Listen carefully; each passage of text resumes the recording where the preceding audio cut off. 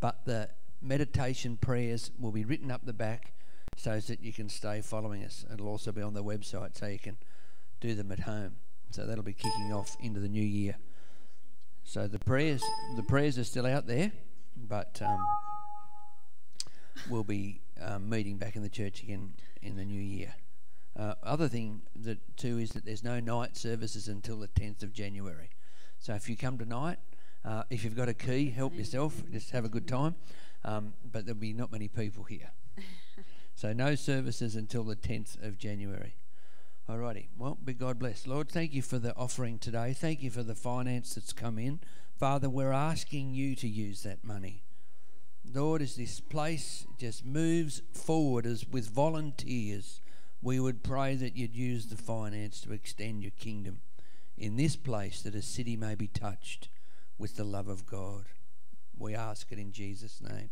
Amen and amen. Okay, now we're ready for our message. Thank you, Pastor Beth. Amen. Hallelujah. Let's say praise the Lord. Okay, we are blessed. We are so blessed to live in a Christian country. And sometimes we forget that we're so blessed to live in a Christian country. And, you know, when I was on the tent, when we used to go on the tent, Shelley Mann used to sing some songs, and they were old-fashioned songs. But this last week, these two songs have just come back to me. And I just felt really today just to bring us to that place again of, where are you with Jesus? Are you closer to Jesus today than you were last week? Are you closer to Jesus this year than you were last year? And so I really felt, you know, with the new year coming. So this song says this. It says, just suppose God searched through heaven and couldn't find one willing to be that supreme sacrifice that was needed that would buy eternal life for you and me. What would that be like? Had it not been for a place called Mount Calvary, had it not been for that old rugged cross, had it not been for a man called Jesus, then forever my soul would be lost. Have you ever thought about that? Have you ever thought if it had not been for Jesus? I'm going to ask you to stand because we're going to pray.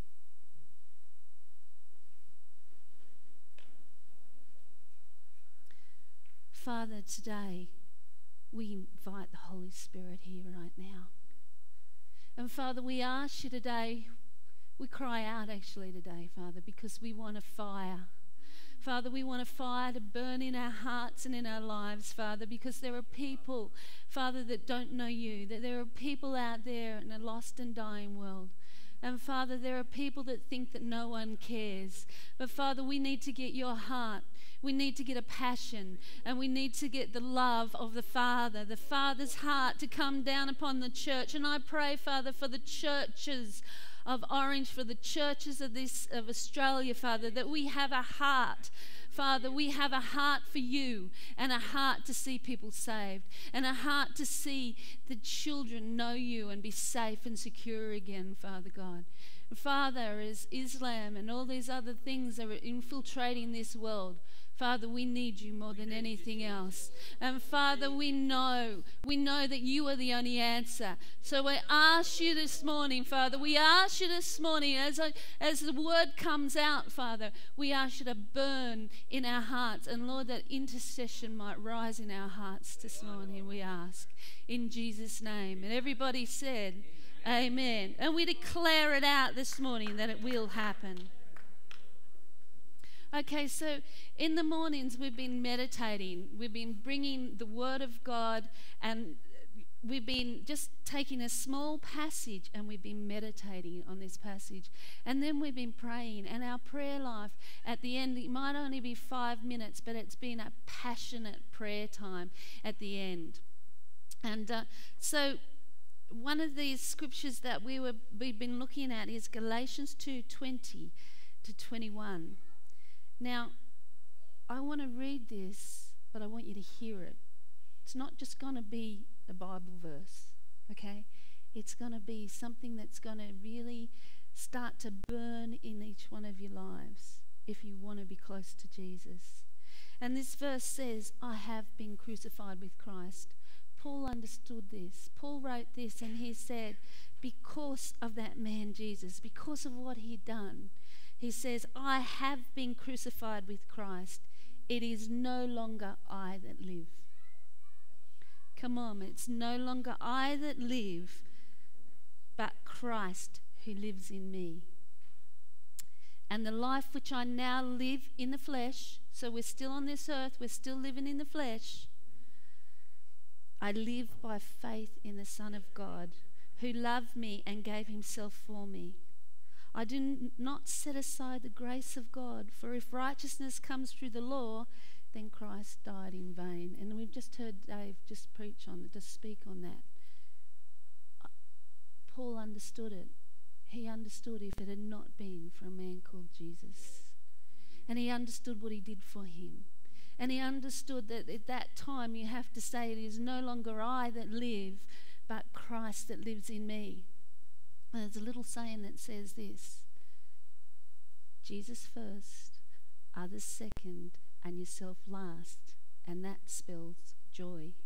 So many times through our life, we're putting ourselves first, and we're seeing lots of people around with depression, lots of people around with every other problem, because they're not putting Jesus first, others second, and yourself last. Because that is what the main commandment is, isn't it? Love the Lord your God with all your heart, with all your soul, and with all your mind, and your neighbour as yourself. And then I tell you, church, that will be joy. That will be joy. It's only for me whenever I start to think, I'm getting treated wrong. I don't think people are caring about me enough. That I start to get down, I start to get depressed, and I start to, get all sulky and say, well, somebody should care about me. But if you start to think about the fact that Jesus never did that, did he? He never did that. And so we have that opportunity to say, as Paul said, I have been crucified with Christ. It is no longer I who live, but Christ lives in me. And the life which I now live in the flesh, which is down here, right? So we're still earthly, we're still down here, but we live by the faith of the Son of God. So is your life doing that? I had to check my life. Is my life living totally for Jesus? And I looked at it and I thought, well, we spend a lot of time, serving Jesus, but is my life totally living for Jesus? If people would look at me, is there fruit in my life? If people would look at you, do they know that it's no longer Christ that lives in you? It's no longer you that live, but Christ that lives in you? Do they know that? Can you be accused of being a Christian? Can you be accused of being a Christian? And I'm really challenging you this year, church. Let's let people know. Let's let people know. Let's get a passion for Jesus. They say if people don't know your passion, you don't have one. Okay, so I want to read an account now that really affected me. And this account I found on the internet, and it came from Duncan Campbell in the Hebrides Revival. And this was a young man that really believed that it's no longer I that live, but Christ who lives in me. And he was interceding. Okay, this is Duncan Campbell, and he said, I was met at the pier by the ministers and two of his office bearers. Just as I stepped off the boat, an old elder came over to me and faced me with this question. Mr. Campbell, can I ask you this question? Are you walking with God? Oh, here were men who meant business. Men who were afraid that a strange hand would touch the ark. Are you walking with God? Well, I was glad to be able to say, well, I think I can say this, that I fear God. The dear man looked at me and said, well, if you fear God, that will do. Then the minister turned and said, we're sure, Mr. Campbell, that you're tired and you must be longing for your supper, and supper will be ready for you in the manse. But I wonder if you would address a meeting in the parish church. just on the way to the manse to show yourself to the people. There'll be a fair congregation there. You see, there's a movement among us. Well, it will interest you, dear people, to know that I never got supper because I didn't arrive at the manse until 20 minutes past 5 in the morning. I went to the church. Now, this is the interesting bit because it deals with the outbreak of God in supernatural powers. The God of miracles revealing himself in a revival. I preached in the church to a congregation of about 300, and I would say it was a good meeting, a wonderful sense of God and something that I hadn't known since the 1921 movement, but nothing really happened. I pronounced the benediction, and I'm walking down the aisle when this young man comes to me and he says, "Nothing has broken out tonight, but God is hovering over us." To be perfectly honest, I didn't feel anything. But you see, here was a man much nearer God than I was. Oh, he knew the secrets. We're moving down the aisle and the congregation is moving out, and they're all out now except this man and myself. And this man lifts his two hands, and starts to pray. "God, you made a promise to pour water on the thirsty and floods onto the dry ground, and you're not doing it." And he prayed and prayed and prayed again until he fell again onto the floor into a trance. This man had passion. He's lying there, and I'm standing beside him for about 5 minutes. And then the doors of the church opened, and the session clerk came in. "Mr. Campbell, something wonderful has happened. Revival has broken out. Will you come to the door and see the crowd that's here?" This was 11 o'clock. Mark you, 11 o'clock. I went to the door, and there must have been a congregation of between 600 and 700 people gathered around the church. Now that young man had passion. How many times are we in church and we go, "Okay, time's up, let's go." But that young man, Duncan Campbell, never felt it, right? But he was able to say to that young man, "Well, you know God, and I understand that you have a passion." So he stayed with that young man, and then it broke out. So this is the scripture that he was using. It's Isaiah 44, 3 and 4. "For I will pour waters on the thirsty land." Are you thirsty, church? Are you thirsty? "And streams on the dry ground. I will pour my spirit upon your offspring and my blessings on your descendant, and they shall spring up among the grass like willows by the flowing streams." Okay, another account of a revival is Brownsville, and this is another account of passionate prayer. John Kilpatrick, he was looking for a revival. He was believing. He knew that the church needed to be renewed and revived and set on fire again. So instead of having a church service on Sunday nights, he had a prayer meeting. But it wasn't like a normal prayer meeting because people came. You know what I'm talking about, don't you? Yes. It wasn't like a normal prayer meeting. People came. Now, Steve Hill had a journal, and this is what Steve Hill, who was part of the revival, wrote.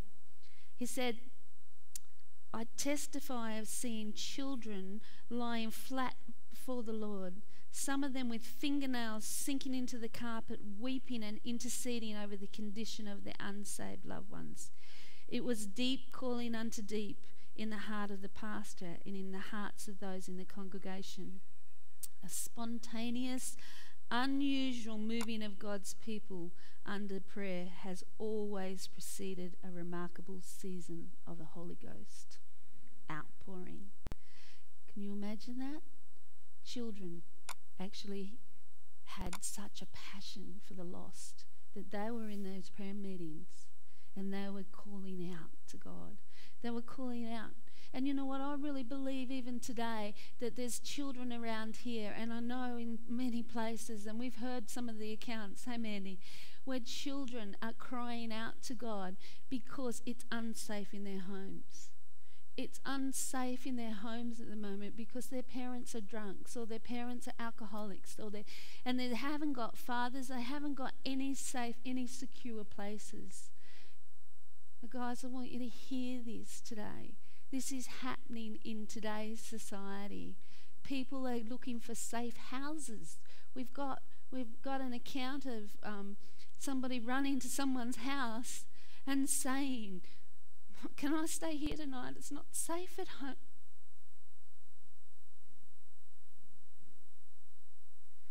Are we going to get moved? Are we going to get moved? Are we going to get moved? That's in Orange. That was happening.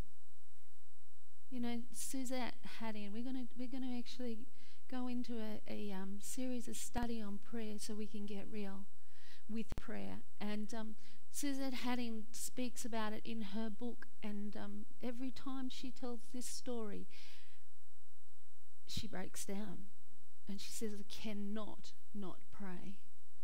So this story is about a time when this is true. This is over in Germany, and because Suzette is single, and there's a few others in the mission that are single, and so they decided that they would go out and give gifts to all the people. They had food and different gifts to all the people in the parks and places that didn't have anything.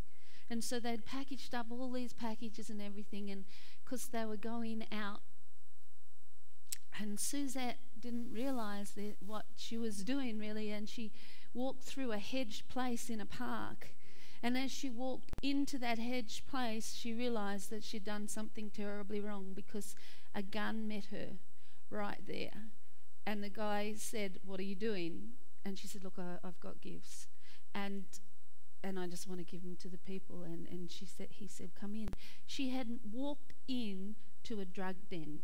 She had walked into the gangs. And so she's giving out gifts, and then she hears this almighty cry. And this young boy, they're dragging him down, and they've got the heroin needle, and they're putting the heroin needle into him. Sorry for being emotional. And she tries with everything that she can, because they wanted him to be a pimp for them, see. I mean, he's only young. And she tries with everything she can to get to that young boy, to grab him, because she doesn't care about her life. And she doesn't. She is a powerful woman. She'll go into death row and say, "Look, let me in there. They need to know about Jesus." And they let her in. They don't let many people in, but she'll go in. And she's trying to get to that young boy, to get him away. And they're holding her back, and they say, "We'll kill you. You have to walk out." She said from that day forth, intercession came into her life. And she could not pray. Church, we've been in walls for too long. We don't see what goes on. I tell you, I've been around these houses, because we did a knock one year with the Salvation Army, and I think I prayed for about 3 families as I went through, because I could not pray for these families. There was a man that had cancer, and he couldn't do anything, and he was by himself. And I just said, "Look, can I pray for you for the peace of God?" And then there was a young mother with heaps of kids around her, and she just had the worst headache and the worst pain, and the kids were all around her, and she had no one to help her either. And I just said, "Look, could I pray for you?" And so many people out there just say, "Yes, please pray for me," because it's some kind of love for them. I hope I'm stirring you today. I hope I'm stirring myself more today. Okay, so now I just want to turn to Luke 18, because I want to show you something amazing about God. And in Luke 18, 1-8, it's about the parable of the persistent widow. And first of all, I didn't understand this. I thought, wow, God, that's not like you. But it's not about God in this. It's about the people that are crying out. So let's listen. It says, "Then he spoke a parable to them, that man always ought to pray and not lose heart, saying, there was a certain city, a judge who do not fear God nor regard man.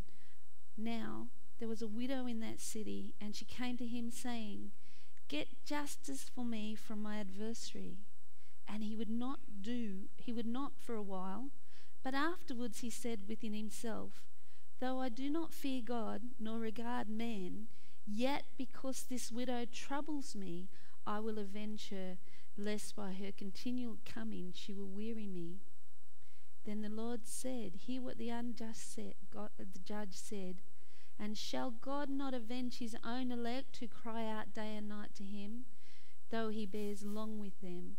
Tell me that he will avenge them speedily. I tell you that he will avenge them speedily. Nevertheless, when the Son of God comes, will he find true faith on this earth? Will he find that passion? Will he find that passion? Now, this whole story is about what God is trying to say in this, what Jesus is trying to bring out is this judge was an unjust judge. He didn't really care. But God cares. God cares. God has such passion and love, and he sees the pain, and all he's doing is saying, is there any person down there that will see that pain? Is there any intercessor down there that will actually start to pray for these things?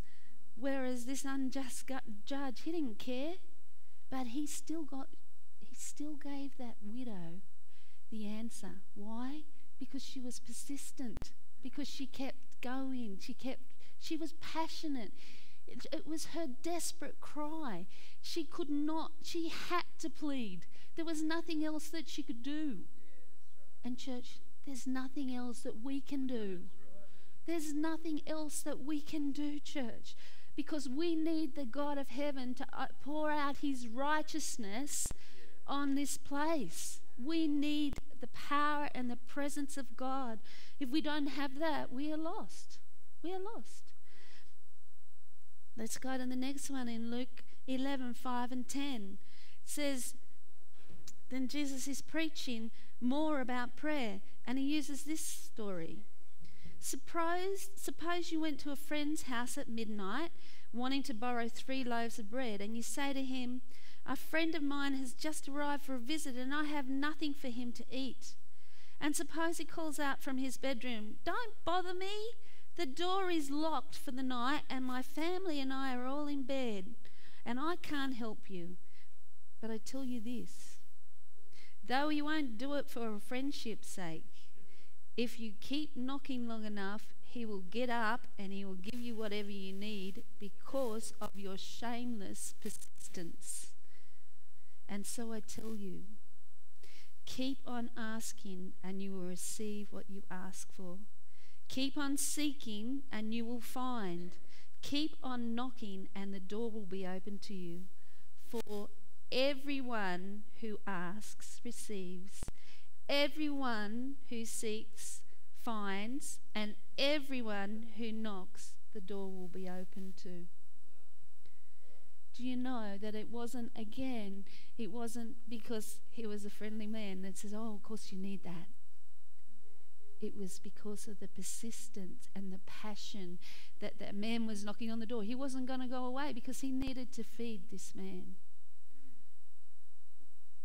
Church, let's not go away because we need to feed the people. We need to feed the people. We need to keep knocking. We need to keep seeking. We need to allow the presence of God to come down into this place. We need to get rid of every blockage in our life, because again, we've got to understand it is no longer I that live, but Christ that lives in us. Jonathan Edwards says this, when God is about to do a mighty thing, and I think we know he is about to do a mighty thing in this nation. We know he is about to do a mighty thing because the Bible says when the enemy comes in like a flood, God raises the standard. And the enemy is trying to come in like a mighty flood, and God is going to raise that standard. And we are going to see a church rise up into the place they should rise to. Okay, and Andrew Murray says this, Revival must be asked and received directly from God himself. An extraordinary spirit of prayer constraining believers to much secret and united prayer, pressing them to labour fervently in their supplication, will be one of the surest signs of an approaching flood of blessing. If there is to be a mighty divine awakening, it will be born in the wholeheartedness of our prayer and faith for it.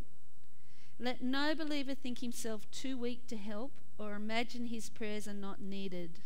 Let every believer stir up the gift that is in him and begin to cry out every day, "Wilt thou not revive us again, that thy people may rejoice in thee?" That's Psalm 185. Isaiah 33:3 says, "Call to me and I will answer you, and I will give you great and hidden things that you do not know." God is good. You know, and it goes on. If you go through the Psalms, you will find that David says, "I called and he answered.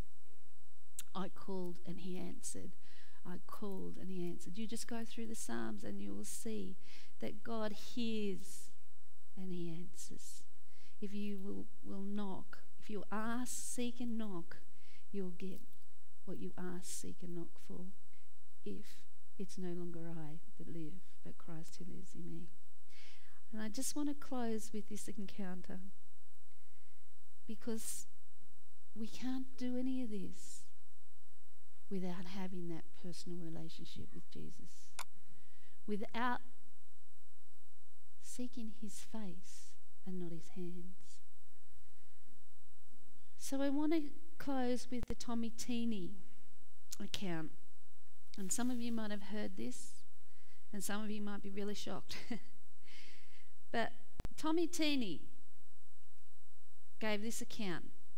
In a worship atmosphere thick with God's presence at 8:30 service on October the 20th, Pastor Teeny and Pastor Hurd were hesitant to break a worshipful silence with their preaching. Pastor Hurd at one point leaned over towards Teeny and said, "Are you ready to take the service?" And Pastor Teeny responded that he feared going to the pulpit because he sensed something big was about to happen. So Pastor Teeny didn't budge. So Pastor Hurd thought, "Well, I better do something." So he rose, and a few minutes later he walked across the soft padded red carpet, mounted the 28-inch platform and grasped the podium, and he read this: "And my people who are called by my name humble themselves and pray and seek, crave and require as a necessity." This is from the Amplified Version, I'll put it in. "My face, and turn from their wicked ways, then I will hear them from heaven, forgive their sin and heal their land." What the Holy Spirit is saying to us is what we should seek, that we should seek God's face and not his hands. Pastor Hurd told the congregation, we should not be seeking just his benefits, but should be seeking also to know him. At that instant, a loud clap of noise hit the sanctuary, and Pastor Hurd was thrown backwards and landed 8 or 9 feet away, flat on his back. He laid uninjured, but overcome by the sense of the Holy Spirit's presence. Only a non-stop twitching of his right hand showed that he was still alive. The podium, made of half-inch thick plastic material, did not fare as well. It was split in two.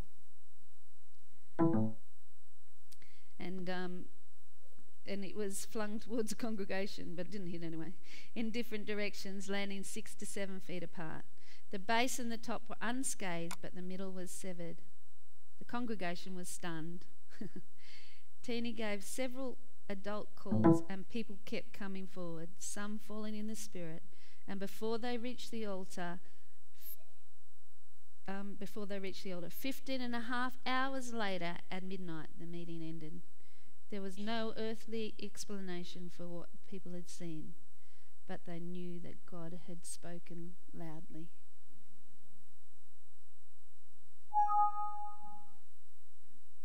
So this morning, I just want to bring that challenge. Have we got passionate prayer? Are we feeling our prayers? Are we crying out? Or are we going to a prayer meeting and looking at our watch, which I've done, thinking, oh my goodness, it should be over soon, it should be over soon.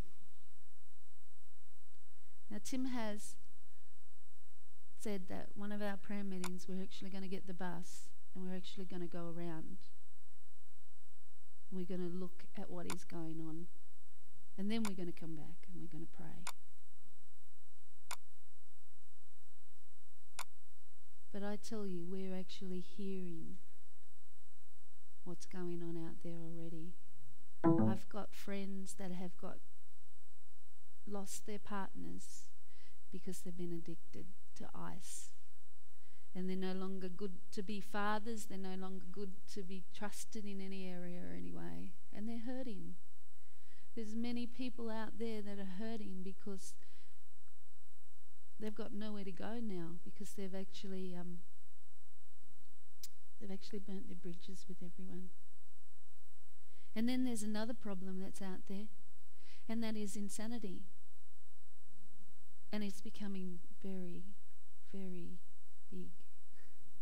There is a lot of people now, because of drugs and because of alcohol, they don't know where they are anymore, they don't know who they are anymore, and they actually don't have any control anymore. So church, this morning we have an opportunity on New Year's Eve night to come and to declare and to pray. So I'm going to open up that invitation. If you have a passion to see things change in Australia, in Orange, in your family,